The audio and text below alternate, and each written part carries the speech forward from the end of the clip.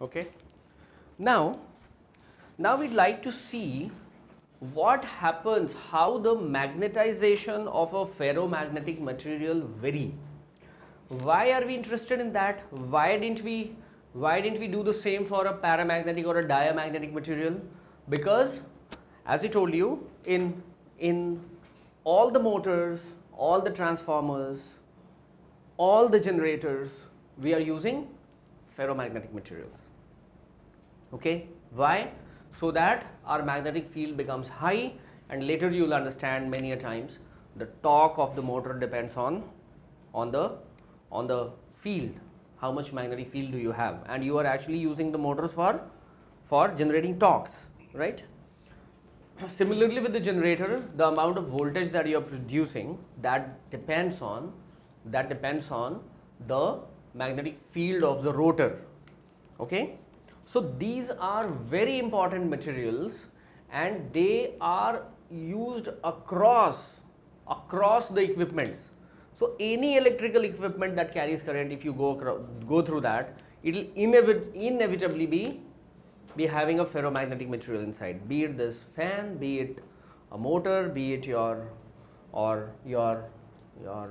compressor motors, or whatever, or transformers, even if they are as small a transformer as in your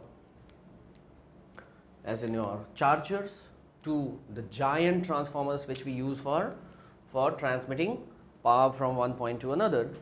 All of them have ferromagnetic materials inside them. Okay, so ferromagnetism. So now what we do when we are dealing with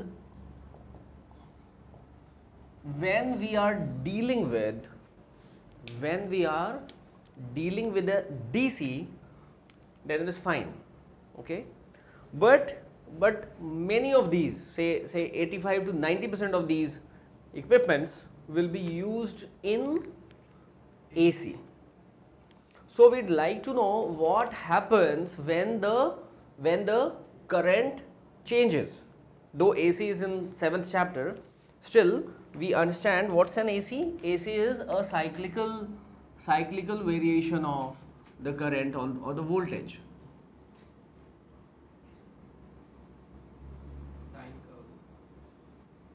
Yeah, it is usually a sinusoid. Okay, so this is an AC. So this may be a voltage, it could be a current, this could be time. Okay, whenever you have this kind of variation, it will be called an AC. Now what happens? I take a solenoid. I take a solenoid and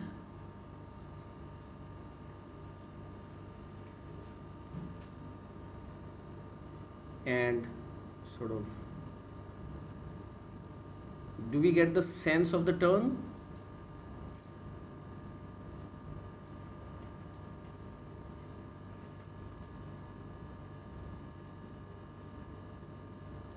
They're never so widely spaced, but just to show, I'm doing this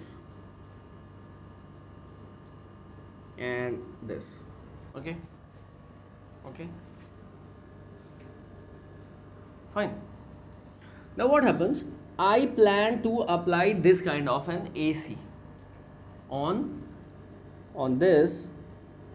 The symbol for AC is like that, and inside this I put that ferromagnetic material, okay, which fits into this completely. Okay, so I put that into this. So this is a ferromagnetic core. This is a ferromagnetic core. Fine. Now what I'll be doing is I'll I'll change this current, okay? So in this manner, though this change is very, very fast, okay? We'll assume that it is becoming very slow. It's deliberately made very slow, and we'll try to see the response of the ferromagnetic material to it. So what happens on the x-axis? We draw H, and H is Ni, and Ni is what? The thing that actually drives the field, because B is mu naught Ni, right? So this is H, and here I have my B, that is the magnetic field, okay? Now what happens initially the magnetization of this material is 0. So there is no net magnetization of the material. So it is something like this. Now what happens? I start increasing, okay? I start increasing my current. So my current, suppose the positive direction is this, okay? So positive direction is this. This is my I positive. I is positive in that direction, and for that I take B to be positive in this direction, okay? B to be positive in this direction, okay? Now what happens? Now what happens is, when you start increasing the current, okay, so initially the field does not start increasing linearly, so there is a curve kind of thing, okay? Now as you increase the H, the increase becomes linear. This is for the positive cycle. This is for the positive cycle. This is for this. So current wise I am here, right? I am increasing my current, right? Now what happens? After a point, it starts saturating.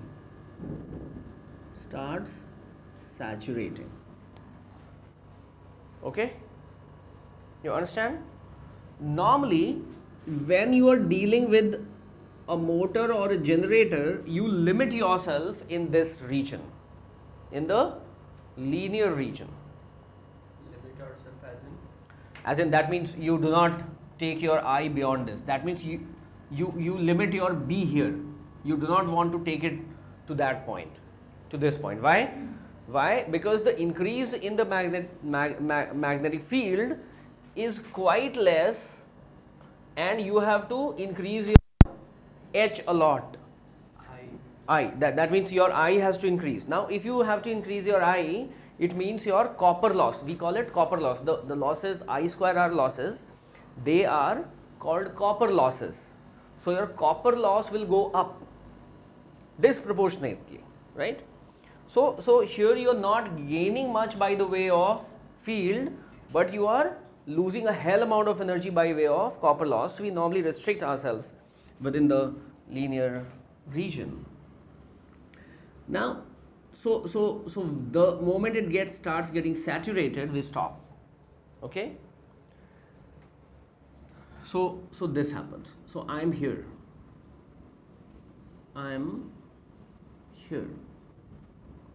At point A. Okay, here I'm at point A. The peak has reached. Now what happens? It starts getting reduced. It starts decreasing, right? Now the moment it starts decreasing, something else happens. Ideally, we expect it to follow this path. So it had gone like that. Ideally, we expect it to follow its path. So what has happened, you understand? The current here has reached a maximum. So all those alignments of the domains are in this direction. So my magnetization has peaked up. Okay, now I start reducing this current. That means the forcing field that had actually made all the domains line in one direction, that force I am reducing, and that force is Ni. Now if I start reducing it, the wonder of wonders is it does not come back on this path, but rather it starts following this path. Okay,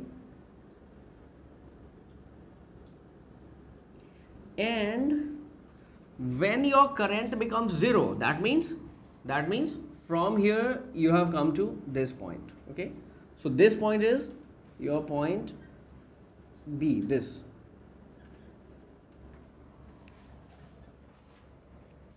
So I'll say this is your point, and this is your point O. When you had started with the material, you were here, it increased, we expected it to come back, it did not. It followed some other path and came here. Now what does it mean? It means that even after the withdrawal of the magnetic field, some amount of magnetism still remains inside the material. That means all those domains, they do not come back to their original position. Okay? So as we increase the current, the magnetic field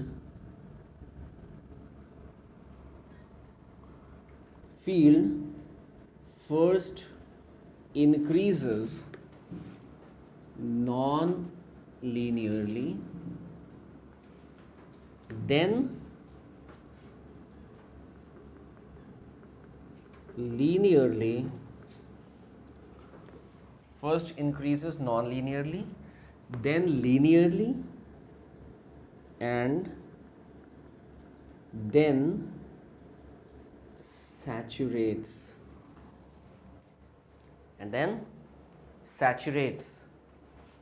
okay, as the current reaches a maxima. Fine, and we are at point A. This is point A.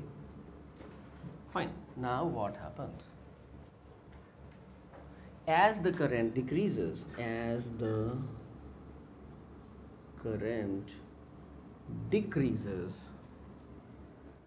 that means we are on to this part. Okay? The graph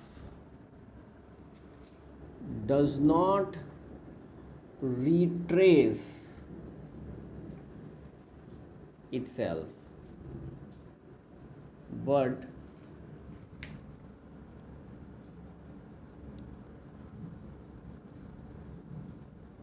rather ends at point B,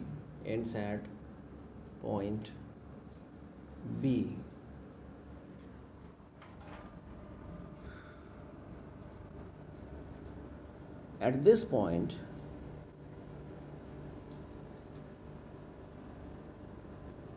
it still has some magnetization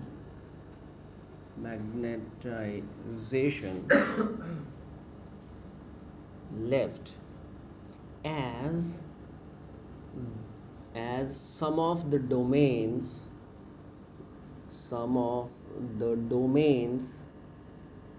still remain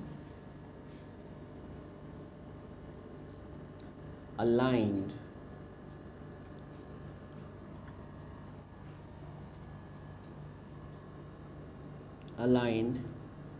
In the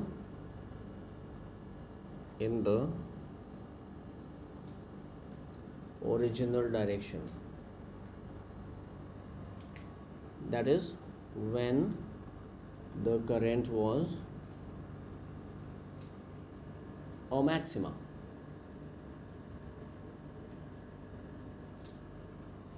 Was a maxima. When the current was a maxima. Okay?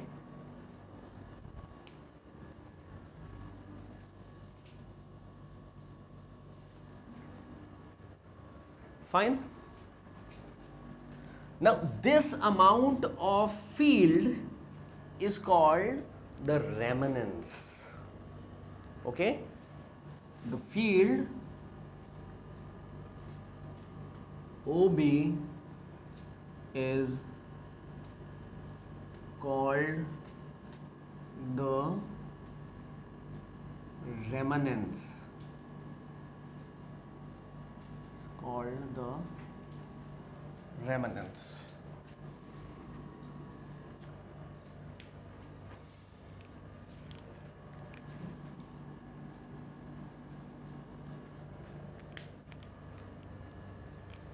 The field OB is called the remanence.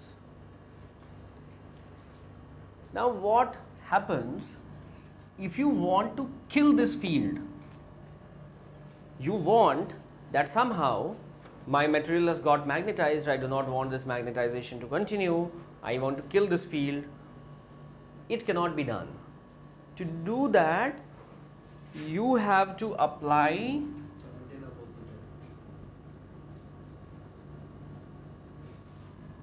a current in the opposite direction. You have to apply a current in the opposite direction equal to, so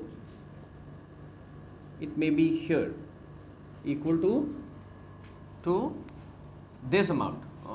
You understand? Equal to an amount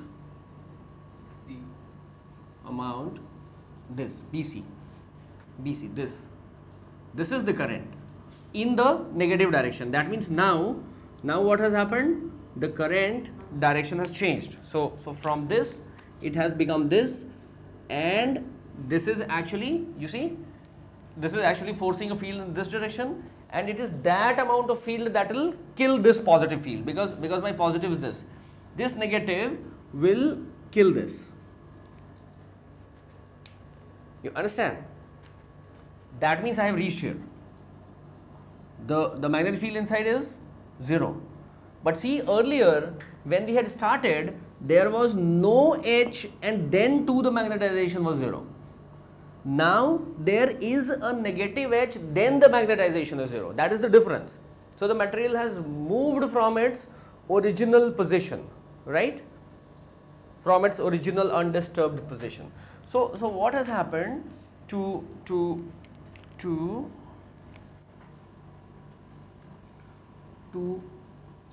bring this field to 0,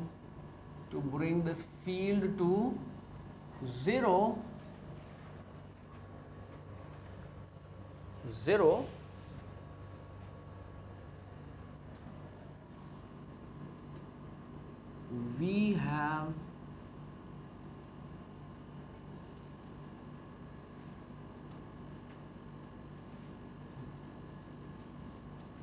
have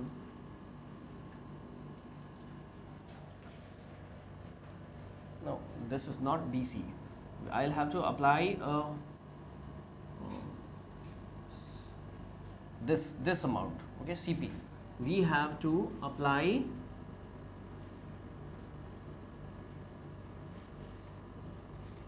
current CP, okay. This is time versus that, okay. This is not BH curve. This is time versus current. This time versus current for this, okay. So apply current CP in the negative direction,